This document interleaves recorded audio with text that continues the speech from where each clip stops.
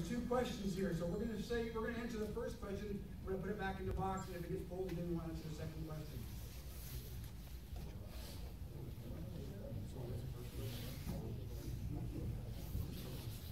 All right, that's a good question. The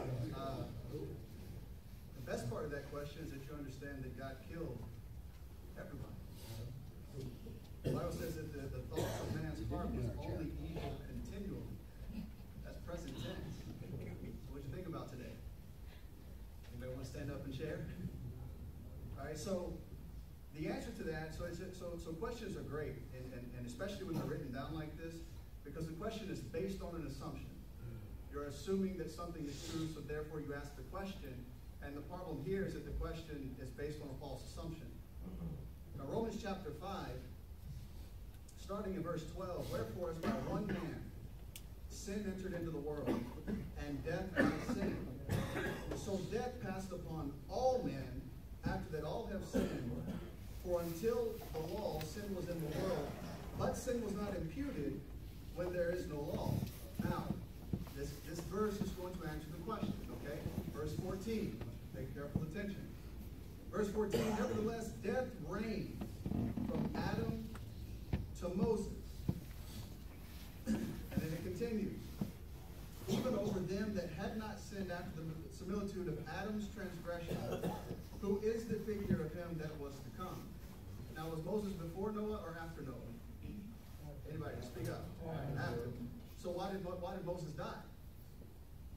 According to verse 12, why did anybody die? For all have sinned and come short of the glory of God. For the wages of sin is death.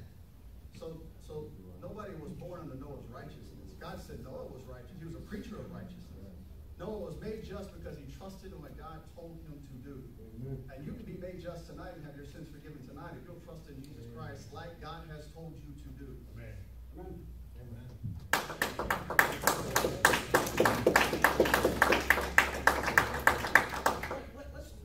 Let's take a slightly different tack on this thing. All right. The question is, if all the people that were born between Adam and Noah were killed in the flood, we were born under Noah's righteousness, not Adam's sin. Okay? Everybody understand the question? All right. What was Noah's righteousness? Right. What was the righteousness? Well, he trusted God, right? It was faith. He simply did what God said. But now, you are well past the flood. If you've got a Bible, open to Romans chapter 3.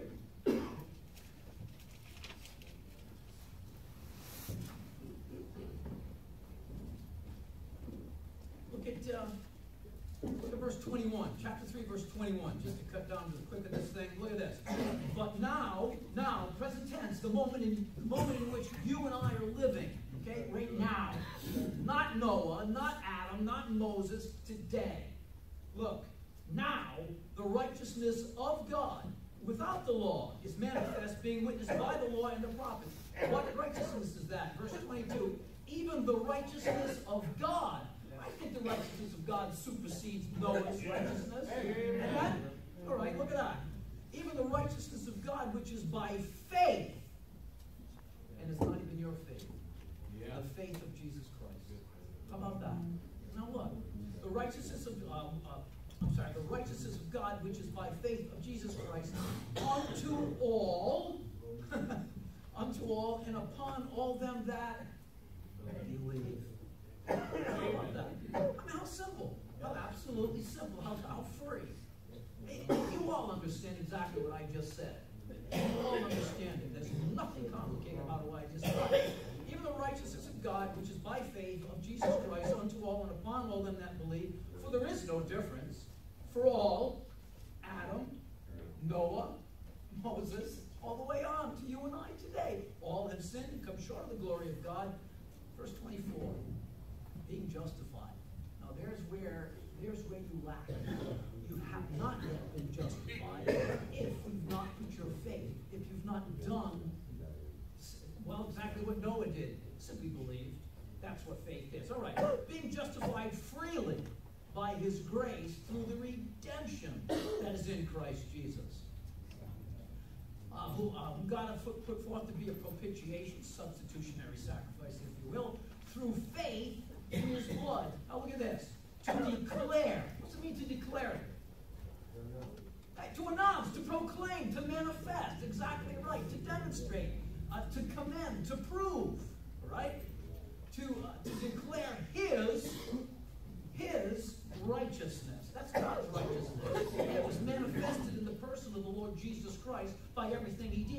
his entire life. Now look, to declare his righteousness for the remission of sins. That's the forgiveness. That's the putting away. That's the pardoning of your sin. That our past, through the forbearance of God, to declare, I say at this time, his righteousness. Not Noah's. His righteousness. That he might be just and the justifier of him that believes in Jesus. How's that for simple? Amen? All right.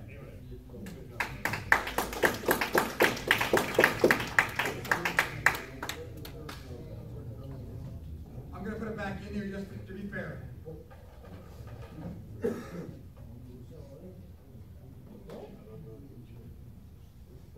What is the purpose of the Bible as Scripture? Third one up.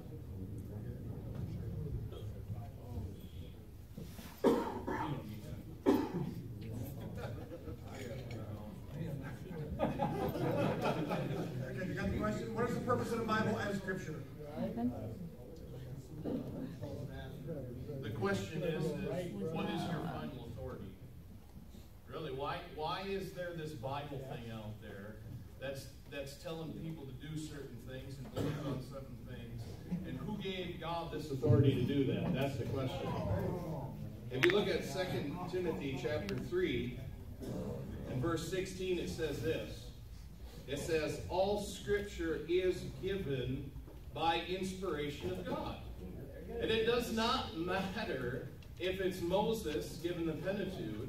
It doesn't matter if it's Matthew. It doesn't matter if it's Peter. It doesn't matter which prophet you're talking about. If you're talking about Elijah, the Scripture is given by inspiration of God. And what? It's profitable. For what? Doctrine. Where are you going to get your doctrine from?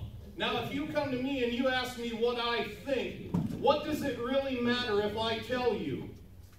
If I go to you and I say, what do you think? What does it really matter if you tell me? But if there's an all-powerful God that's really going to send people to hell, and there's really a heaven, and he really has all authority, look, he would not have the right to judge you if you didn't know what he expected of you.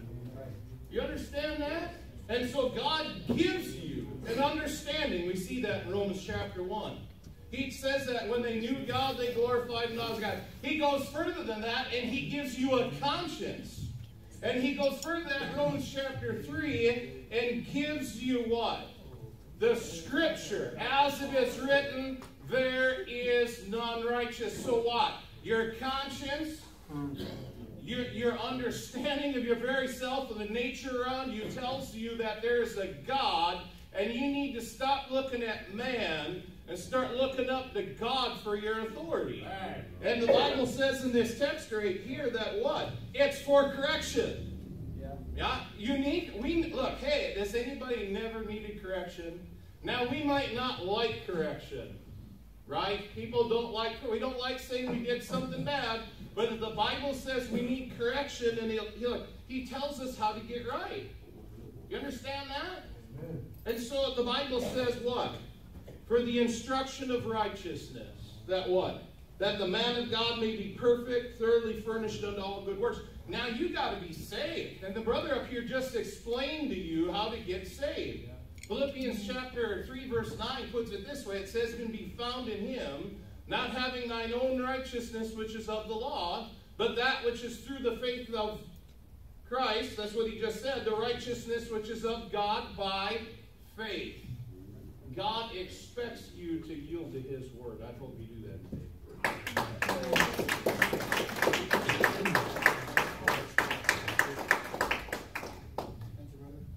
If you stay in the same passage, he started in verse 16. Let's look back at verse 15 for just a second. This is Paul talking to Timothy, and that from a child thou hast known the Holy Scriptures, which are able to make thee wise unto salvation, through faith which is in Jesus Christ. Amen. It comes full circle. Wisdom leads you to Jesus. Jesus leads you to salvation. God's Word gives you wisdom. That is the purpose of Scripture.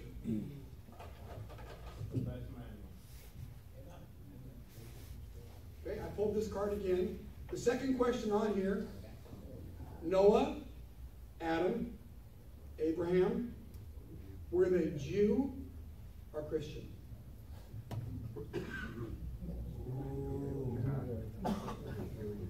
1 Corinthians 10:32 and Genesis 10:5.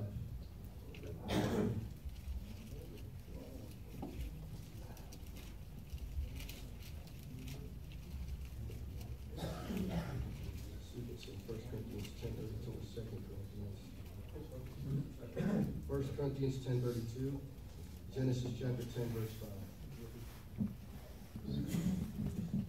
Okay, let's try to give an answer to that question. So there's a lot of questions here tonight. So 1 Corinthians chapter 10, verse 32, let's read it. Give none offense, neither to the Jews, nor to the Gentiles, nor to the church of God. We got three groups of people in the whole world. A lot of nations, but three groups of people that God classifies as three groups of people. And so I'm going to go with God. I'm not going to go with how man wants to judge the world. I'm going to go with God. God says there's three groups. There's three groups. So is Noah, Adam, and Abraham, were they Jews or Christians? We're missing one group, aren't we? In the question right there. Gentiles, right? Go to Genesis chapter 10, verse 5. Actually, I'll read a little bit back. We'll start in verse 1. Now these are the generations of the sons of Noah, Shem, Ham, and Japheth. And unto them were the sons born after the flood, the sons of Japheth, Gomer, and Magog, and Madai, and Javan, and Tubal, and Meshach, and Tiras. I probably didn't say none of those right. And the sons of Gomer, Ashkenaz, and Riphath, and Togarmah. And the sons of Javan, Elisha, and Tarshish, Chittim, and Dadanim. By these were the isles of the what? Gentiles, divided in their lands. Everyone after his tongue, after their families, in their nations. Everybody before that was a Gentile, but that would include Adam, would it not? And anything after that still would be a Gentile until God chose Abraham, and that's where the transition starts. Okay? Hopefully that may have shed some.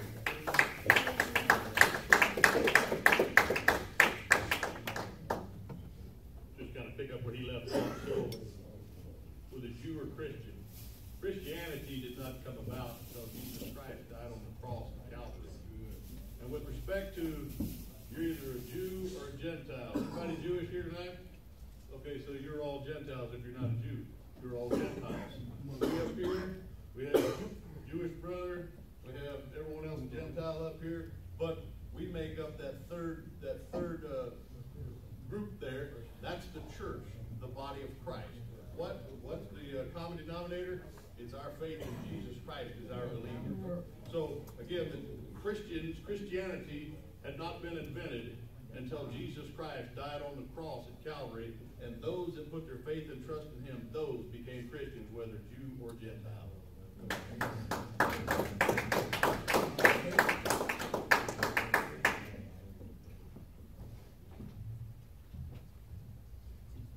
It really doesn't matter what your natural birth is. It's what your second birth is. That's why it's called born again. If you I'm going to read one verse.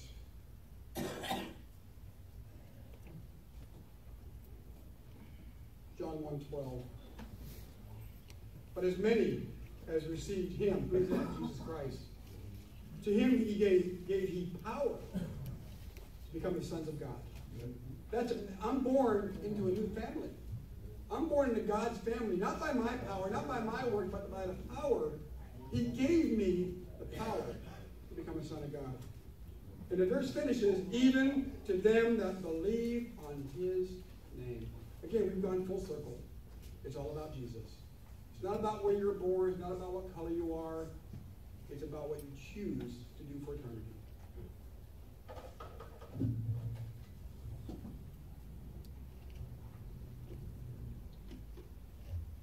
Are those who die in infancy saved? And why does not God always heal the sick? Now, there's another question here. I'm going to put it back in just to be fair.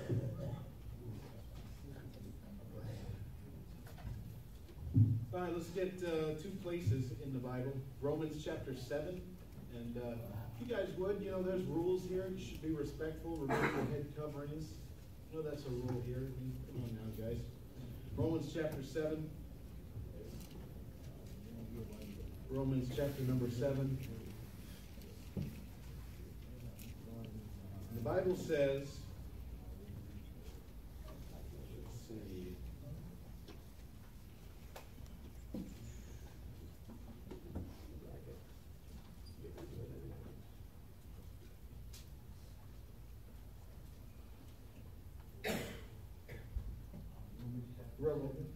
Romans 7, let's go verse number 7. What shall we say then? Is the law sin? God forbid. Nay, I had not known sin but by the law, for I had not known lust except the law had said, thou shalt not covet. But sin, taking occasion by the commandment, wrought in me all manner of concupiscence, for without the law sin was dead. For I, this is Paul writing under inspiration of the Holy Spirit, for I was alive without the law once. But when the commandment came, sin revived, and I died. You see that? So Paul was alive at one point in time in his life. At another point later, the commandment came. He understood right from wrong, and what happened? Sin killed him. He was dead, as far as the Bible says, dead in trespasses and sins. Going to end up in hell if he died in that condition. Now, does a child understand that? A baby, an infant doesn't have that. Right? They're alive without the law. And we see that manifested in 2 Samuel. Go to 2 Samuel, chapter number 12. And if you didn't know this about David, David committed adultery. Was going to have a child out of wedlock. It's not a bad word. It's called a bastard. And God was not going to allow a bastard child to sit upon the throne of Israel. What chapter was that? 2 Samuel chapter 12. Where we bring reproach upon the name of a holy God. The holy God. He's righteous. And that child was going to die. That child was sick. And God told David that. Now, verse number 19. 2 Samuel 12, verse number 19. And when David saw that his servants whispered, let's go back a little bit. I'm ahead of myself here. Verse 17. Now 16. David therefore besought God for the child. Child's sick. David's crying out to God. And David fasted and went in and lay all night upon the earth. David's seeking God, asking God to take this away and not to let that child die. Verse number 17. And the elders of his house arose and went to him to raise him up from the earth. But he would not, neither did he eat bread with them. And it came to pass on the seventh day. That's impressive. He hadn't eaten anything for 7 days because he really cares about this child. On the seventh day, that the child died.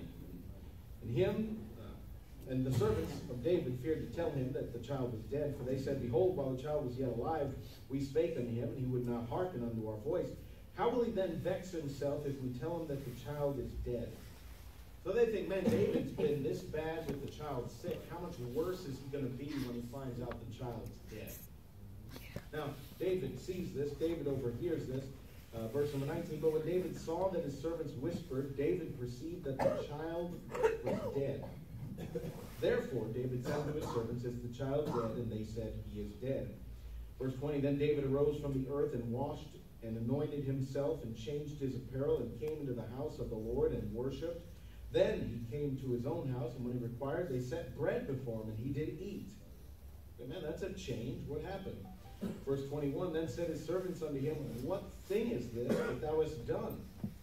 Thou didst fast and weep for the child while it was alive, but when the child was dead, thou didst rise and eat bread? And he said, While the child was yet alive, I fasted and wept. For I said, Who can tell whether God will be gracious to me that the child may live? But now he is dead. Wherefore should I fast? Can I bring him back again? Look at what he says. I shall go to him but he shall not return to me. Now, if you didn't know this, the Bible says that God had given David sure mercies. He's got a house forever. God said that for David. Even in the chapter before that, God said to David, the Lord put away thy sin. David's sin was put away because David repented. David cried out to God and asked for forgiveness, asked for mercy. You can see that in the book of Psalms. So David went to be with the Lord. He's with the Lord right now. And that child's with David. That's what we see in the scripture. So I hope that.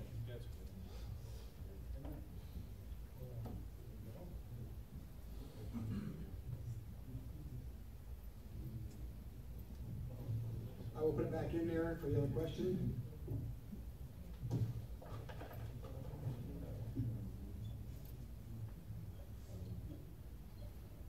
Can God and science coexist? All right, that's a very good question. Everybody look at the life. That's science. Can God exist? They're coexisting. That's an easy answer. I know you didn't want that easy of an answer. We got a lot of people that talk to us. They want to try and razz us. You know, we're out on the street with people and try to tell us how great science is. And, you know, they look at us Christians and say, you know, they assume we don't believe in science. And I say, look, I'd be an idiot and not believe in science. I'd rather call it.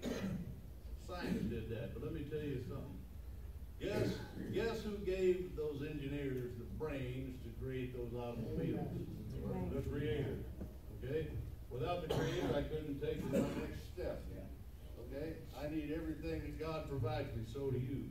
Guess what? God has given some men some fabulous brain work, you know, up in that brain housing group of theirs. So, yes, we believe science and God coexist. Now, I think maybe you really want to know if does science contradict the Bible, perhaps? Well, the science doesn't contradict the Bible. That people want to try and contradict the Bible. People want to try and prove the Bible wrong, and they want to say, see what science did? God had nothing to do with it. Look, the Bible tells us that God created all things. Did God create that light bulb? No. We're not idiots. God created all things that were put on this earth. All the elements it takes to make the tungsten and whatever else is in that light bulb, and the sand that made the glass and all the other, everything out there. God created all that. God created the first human beings that were on this planet. And from there, God said, be fruitful and multiply and replenish the earth. And they've done that. And so there's a lot of things that man has done, but nothing compared to what God has done.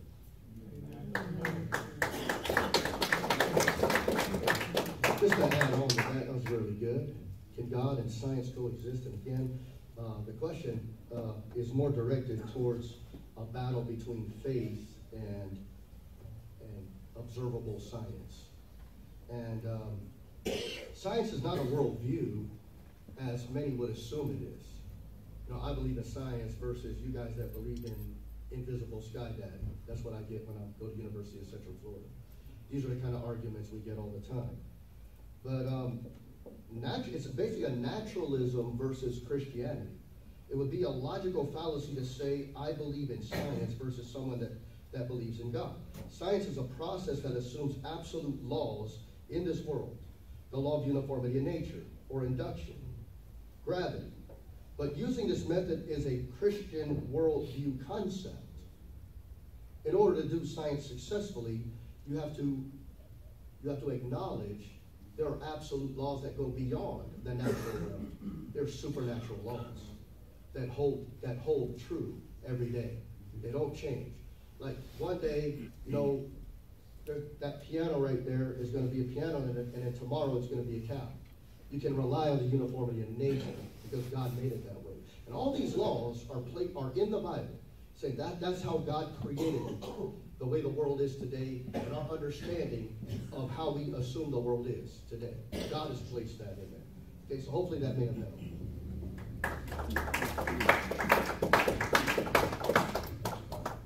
All right, so in Daniel chapter 1, so if you have a Bible, you want to turn there. The Jews are God's people, right? God's chosen nation. I mean, Brother Ed did an excellent job of explaining the Jew, the Gentile, and the church of God, right? And also in Ephesians chapter 2, just to add to that since I'm here, and I guess I can. It says, in times past you were Gentiles. So then you trusted in Jesus Christ, became part of the church of God. But what we're going to look at real quick are the Jews who have been taken into captivity into Babylon. Everybody know that story? Most of you, some of you. So in Daniel chapter 1, verse 1, in the 3rd year of the reign of Jehoiakim, king of Judah, came Nebuchadnezzar, king of Babylon, under Jerusalem, and besieged it. Now, why did he do that? Why would God, these are God's chosen people. Surely they can defend off a Gentile king, right? Well, read verse 2. And the Lord gave Jehoiakim, king of Judah, into his hands. So God sent Jeremiah to the nation of Judah, and he said, an army's coming from the north. You need to give yourself over to him. Now, you go and tell a king that, you go and tell the king's people that, they're going to look at you like you're a traitor. And that's exactly how they looked at Jeremiah. He had a pretty rough ministry because of that. But God told them, I want you to submit yourself to Nebuchadnezzar. You've not been doing what I asked you to do. You've not been living the way I asked you to live. You have not obeyed my commands. You have not kept me first. You have not kept my Sabbaths. I mean, the list goes on and on and on and on and on. You've disobeyed the word of God. Now you've been weighed in the balance. You're going into captivity. And you can either submit yourself willfully, or I will allow Nebuchadnezzar to come down and take you. They did not submit. Nebuchadnezzar took them. Now what I want you to look at, though, is in verse 4. You might be asking, what in the world does this have to do with it, with the question? Children in whom, so the king he's wanting to grab the best of the best people. All right, so the king goes, and you know what kings do, that I want all the pretty women, I want all the money, and I want the best of their scientists, I want the best of their advisors. Whoever the best of those people are, that's who I want in my house. And we're going to retrain them, we're going to teach them to be Babylonians so that we can use them. Now again, this is God's people, right? The Jews. All right, verse 4. The king's calling these people to him, and he says, the children in whom was no blemish, but well-favored, and skillful in wisdom, and cunning in knowledge, and understanding science. These are God's people. And the king understood that when he took these people into captivity, God's people had groups within them that they were cunning, they were knowledgeable, and they had understanding of science. So the issue is, so again, remember when I first got up and answered the question, I said questions are based upon false assumptions oftentimes. You can tell the premise of the question based on the assumption. What the question is asking is essentially is about evolution. Did you know that since its inception until today, it's still called the theory of evolution? Do you know why this wall stands? It's because science is provable, it's observable, you can see it, you can reproduce it. Right. That wall will not come down because actual science was used to produce it. Show me a monkey that turned into a man. Is that observable? Show me a rock that turned into a living creature that then turned into a fish, that then turned into a lizard, that then turned into a bird, which then turned into a monkey, which turned into a man. Has anybody ever observed that? Now, you might believe that. And this is the crux of the issue. This is the best part of the whole thing. This is the part we love about it. They make fun of us and say that we're ignorant people that have blind faith. It takes a lot more faith to believe that a monkey turned into a man than it does to believe that there's a creator that created all things. Now turn to 1 Timothy chapter 6. So that sums up, this list will sum up the other half of the false assumption. 1 Timothy chapter 6. Make sure I'm in the right place. Yeah, verse 20. All right. So 1 Timothy chapter 6, Paul's talking to Timothy again. We like to go there. We've been there several times tonight, right? Paul was a wise man. You know why Paul was wise? He believed in God. He trusted in God. That's right. God used him mightily. You know why Timothy was a wise man? He followed Paul as he followed Christ. And what we're here to encourage you to do tonight is to follow us as we follow Christ. Amen. We want to point you to Jesus Christ. All right, so verse 20. O Timothy, keep that which is committed to thy trust. All right, now Brother Mike read to you a minute ago that Timothy has known the Scriptures since a child.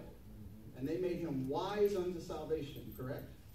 And then Paul told him, the Holy Spirit, through Paul, said that Scripture there's a lot of use for Scripture. That's the other question that we had. Now he's telling them, I want you to keep these things, right? O Timothy, keep that which is committed to thy trust, avoiding profane and vain babblings. Would you say that's a good thing to avoid? I mean, babblings? A lot of things come into your head right now, right? Just babbling. I don't even explain it. You know what it is just by the word itself. Now, if you would avoid babblings and you would avoid profanity, right, to be right with God, would you not also want to avoid the rest of this verse? So avoid profane and vain babblings and oppositions to science, falsely so called. So there is science, correct? Remember, the wall, the piano. I'm speaking to you through a microphone right now. You hear my voice? That's because someone with understanding, who was cunning, who had knowledge and had understanding of science, produced something that could amplify my voice so that you could hear it. But they can't produce a monkey that turned into a man. All right, there's a difference. That's science, falsely so called, and God has no problem with science. As a matter of fact, people come to me all the time. There's a guy at work, I witness to him all the time. He's an atheist, believes in science, reads about science, all that good stuff. And he says, what would you do if they could scientifically prove to you something in the Bible is correct? I said, I'd wait. Let's give it a few more years. Because that science book is going to change. And every single time, 10 times out of 10, science catches up with the Bible. The Bible has never been corrected by science. There might be things in here you haven't proven, disproven, or that you will never disprove the Bible. It will always prove to be correct every single time. Just give it enough time. Amen.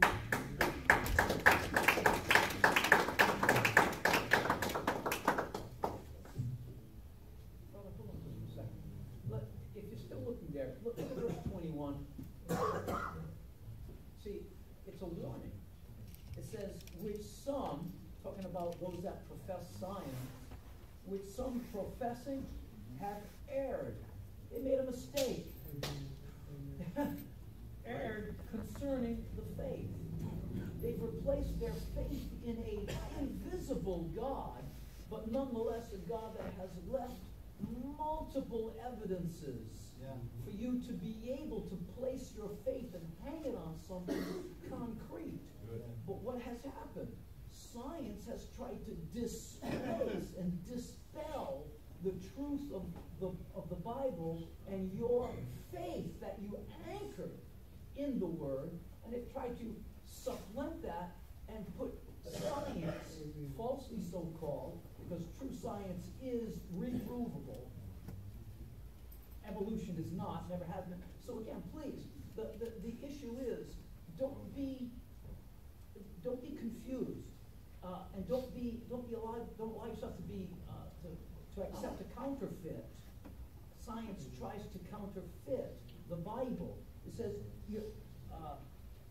which some professing, putting their faith in science, have erred concerning the faith. You got the faith. Don't give it up for something called science. Falsely called science. It will fail you. It will fail you. NASA 4 years ago tried did a study on the Bible too. 4 years ago. And they had no proof at all to say that nothing. God's word will always That's been done many a time. Many a time. Let's move on to another question. I'm not sure of the wording, but I'm going to try to read it the right way. Do you think that your God loves black people? Why are we always the bad ones? Now, this question did not come from us. First off, if you're black here tonight, you didn't choose that.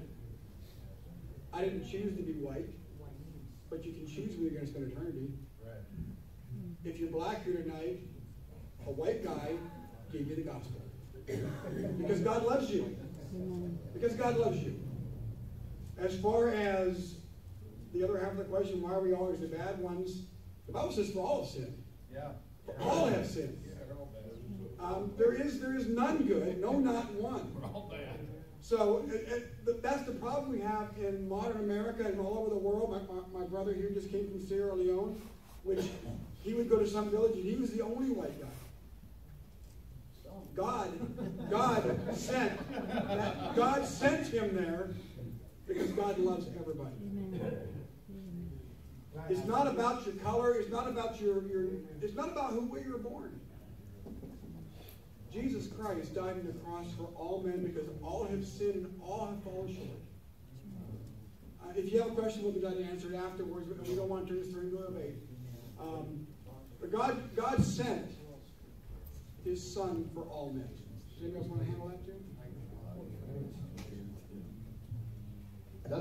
That's a good question for this day and age in our culture here in America. But I wouldn't see some of that kind of happening around other parts of the world. As it's our culture, we're so ingrained in this culture, and we get desensitized to a lot of things that are moral concerning the Word of God. Because hardly anybody's reading the Bible nowadays. Everybody's too busy watching the news and watching a bunch of reprobates try to teach you some morality off the media. You need to get in your Bible. That's what you need to do. Get in your Bible and you see how God sees humanity, not just a certain group of people. That's why you end up in all these cults and false doctrines that are out there right now. That's why it's so rampant in this country. It's because people aren't actually reading their Bible. We got this lazy culture where you get on the internet and you can just pretty much have this Lipton cup of Christianity. Because I don't have to study anything, so it doesn't matter. I'll just go on a website and just see what this guy says. Hey, this guy's the same color skin in me. What does he say? Hey, this guy has the same bald head that I do. What does he say? Come on, guys. Really? You got to go to the Bible, the Word of God. It takes study. Now, the Bible says, and Mike so graciously mentioned this earlier, but God loves everyone. John 3:16, for God so loved the world that He gave His only begotten Son, that whosoever. What does whosoever mean? It's not a trick. You don't need to go to the Greek to find out what whosoever means. Okay? It's anybody. Anybody. Whosoever believeth in Him should not perish, but have everlasting life. There's a condition there. If you believe, the condition isn't the color of your skin. The condition is if you believe. And it's whosoever, meaning any color of skin. If you believe on Jesus Christ, the condition is believing and you have eternal life. But the negative aspect is it's a twofold promise. It's a promise of eternal life if you believe, but what happens if you don't believe? Well, you're going to perish, John 3:16. And it doesn't say only Indians are going to perish. It doesn't say only black people are going to perish. It says whoever doesn't believe. How can you confuse that unless you read into the text something it doesn't say? Now, go to Galatians 3. Go to Galatians 3:28. The Bible says, there is neither Jew nor Greek. We mentioned there's three groups of people in the world. See, we're already reiterating things we already mentioned earlier tonight. See how it all starts connecting now. There's three groups of people in the world. 1 Corinthians 10:32. Jew, Gentile, Church of God. The Bible says there's neither Jew nor Greek. So we're talking about, you want to get saved to become church, right? Well, there's neither Jew nor Greek. There's neither bond nor free. There's neither male nor female, for you're all one in Christ Jesus, except if you're black people. Doesn't say that. Doesn't say that. And if ye be Christ's, then are ye Abraham's seed and heirs according to the promise. You've got a cross-reference to that in Colossians chapter 3, verse 11. Now, I want to reiterate that because sometimes you repeat something because people want, give me a second witness. Give me a second witness. So go to Colossians chapter 3, verse 11.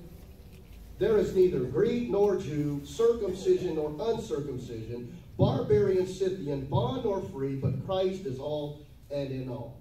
The only prerequisite for you to be in Christ is what I just said. To be part of the church, whether you're Jew, whether you're Greek, and that includes Indians, people, probably colors of skin we don't even know exist in the world, but them too, every single human being out there that has the breath of life in their lungs, they need to believe that Jesus died for their sins and rose again the third day. And if you trust that and believe on that by faith, as we said earlier tonight, you have eternal life, forgiveness of sins, and reconciliation to God. Now, one more. Revelation 5:9. Let me give you one more. Revelation 5:9. Revelation 5:9. Go to Revelation 5:9. Now, I got two witnesses for this verse too. We want to make sure that Scripture backs up Scripture. So your backup for Revelation 5:9 is Revelation 7:9. I'm going to say the same thing. Revelation 5:9, it says, "And they sung a new song, saying, Thou art worthy to take the book and to open the seals thereof, for thou wast slain and hast redeemed us to God by thy blood out of every kindred and tongue and people and nation, and hast made us unto our God kings and priests, and we shall reign on earth." It didn't say only white people are going to reign. It didn't say only black people are going to reign. It says anybody that's believed on the blood of the Lamb. Amen. So praise the Lord for that.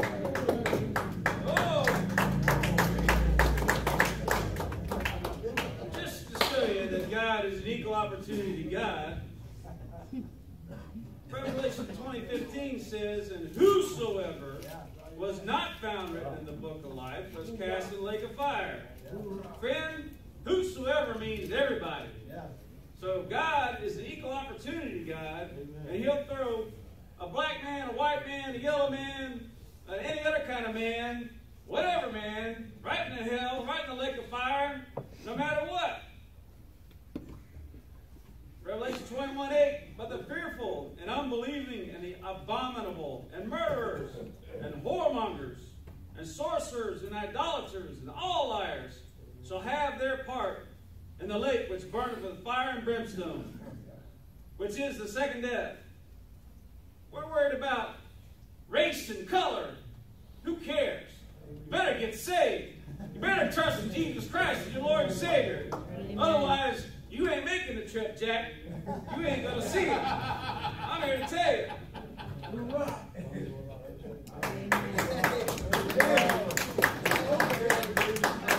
I want to address one other part of this question that's a false notion that's taken by so many people.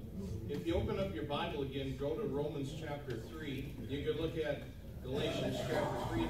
I want to address this idea that somehow any one of us is good. Right. You understand what I'm saying here? I lived in a religion. I was a little goody two-shoes. I was a self-righteous person that was in church since I was a little kid. And I lived in a way, have you ever read Philippians chapter 3? You want to know the best man that ever lived? Do you know that? It was Paul. And he said he counted all his righteousness but what? Dung. It's dung. Okay, so we got some black guy saying we're bad. You are bad, but you ain't any worse than me.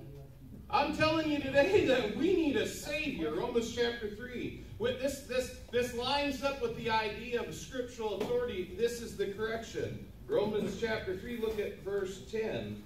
This isn't our opinion. As it is written, what? There is how many righteous? None. You see that? How many? None. Well, you guys are all good. There's none righteous. And just to answer your retort, but I, look what God says. There's none righteous, but I know what? Not one. Not one. Look, there's none that understand it. Look, I thought that the Bible was wrong when I was lost right here. I knew this verse. I read this verse and it says, there's none that understand it, there's none that seek it. I was in church every week. But you know why I was there? I was looking for righteousness inside myself. I was looking for what I could do to get to God. The churches are saying, do this, do this. You're a good person. Just keep coming back and give us your money and the rest of this stuff. And the fact of the matter is that there isn't anybody that's good. You can pick the Pope, you can pick the President, you can pick a Baptist preacher, or somebody in a rescue mission. I don't care where you come from. The Bible says you're not good. You're just like me. You don't understand and you're not seeking God. You're seeking righteousness. That's why people go to church. But look at the next verse. They are all gone out of the way. They are together become unprofitable. There is none that doeth good. That's why Jesus came. Amen. He came and died on that cross. Did you know that it says that? The Bible says that he was made our sin for us who knew no sin, that we might be made the righteousness of God in who? Him. In him. I'm telling you, you can have the righteousness. If you're going to get to heaven, you've got to be righteous as God is righteous. And the only way you're going to get that is if you get in Christ. Very good. Oh, yeah. I was hoping you would do this one. Kind of labor in this one question, but let me just, I think there might be a little bit of confusion left. Where there is neither Jew nor Greek, bond or free, male or female. Now think about that. Are there women in this world? Yeah, there's some right back there. Are there men in this world? Yeah, I think there are. So what kind of differences are they talking about?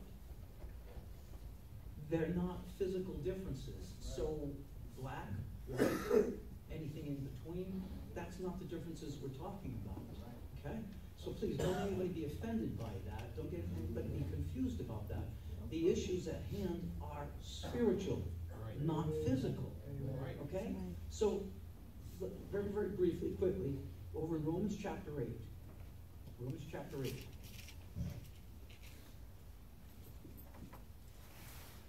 And it says this, verse 1.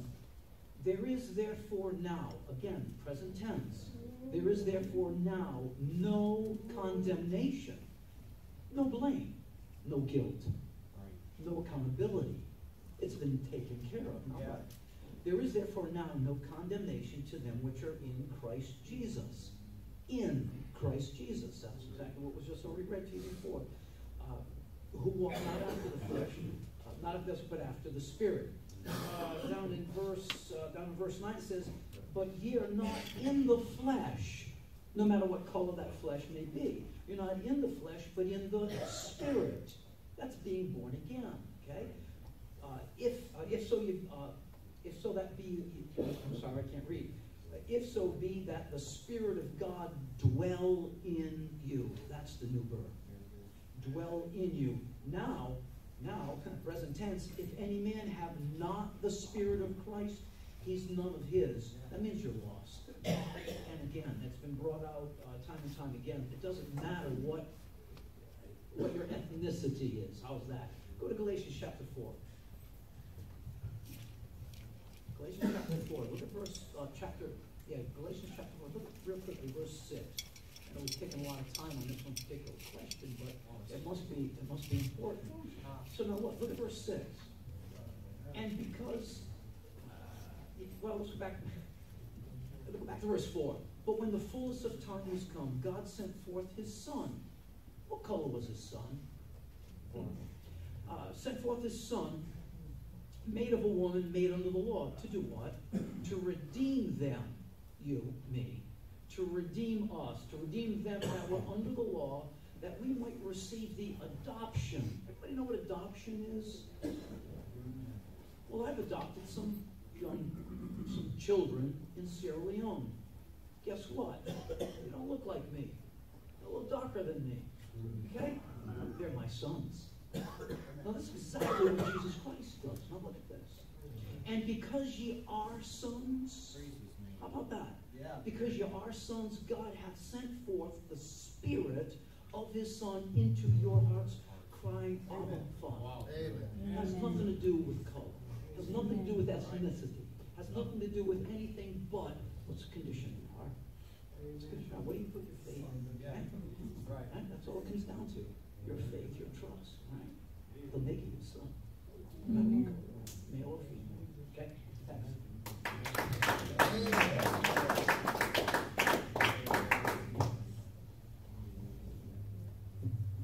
We only have a couple minutes left, so we're not going to try to go into our question. If we did not get to your question tonight, I'm sorry. We tried to be equitable, randomly. Tonight, what we did is we opened God's Word and shared with you God's Word. And it seems like we're looking towards which Bible should I use, or which religion should I use, or which pastor should I follow, or which color should I be, or looking towards science. I'm going to close with one verse in Titus chapter 2, verse 13. Looking for, we should be looking for something. That blessed hope. And the glorious appearing of the great God and our Savior, Jesus Christ. Again, it came full circle. What you should be looking for is Jesus Christ. looking to Jesus Christ.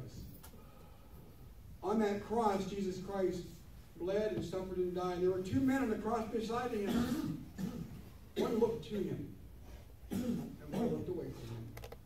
The one that looked to him is in heaven today. 2,000 years ago, he entered heaven. He entered eternity. The other one also entered eternity that same day. 2,000 years ago, he entered hell. Hell is not a joke. Hell is not a game. There is no time off for your behavior. There is no parole. Hell is eternal. You have an eternal soul inside of you. Your eternal soul is going to spend someplace eternally. You need to be looking towards that blessed hope, Jesus Christ. Brother Steve, can you go ahead and close us in word? Father in heaven, Lord, we come before your throne. Lord, this evening, there's a full house here, Lord. For us, we come before your throne and we know you as our Lord, our Savior, our God, the object of our worship. Father, we want to lift an intercessory prayer all before your throne. Father God, we have no idea what their eternal condition is. Lord, we can't read their hearts, only you can. Lord, please, if there's one here this evening that does not yet know where they're going to spend eternity, would you please reveal to that person's conscience the fact that he's guilty and that there's a penalty to be paid. Lord, except he be born again, he will pay that penalty for all eternity in that disgusting place called hell. Lord, we would just ask that you please reveal to us those that need a moment of counsel, a word fitly spoken, Father, that just one word, one moment of prayer with them to draw that soul that's close to hell this evening, to draw that soul to Jesus Christ. Lord God, we would ask your blessing, Father, as we prepare to dismiss. Lord God, that your peace would rest upon those that know you as peace, but Lord, no peace for those that have not yet come to the understanding of their guilty condition. And Father, that you brought conviction in their hearts and draw them to yourself in Jesus Christ's precious name. Amen. Again, if we did not get to your question, I'm sorry. You're welcome to come up. We'll answer it now. Or if something we said tonight sparked a question, please come up and talk to us. That's why we're here.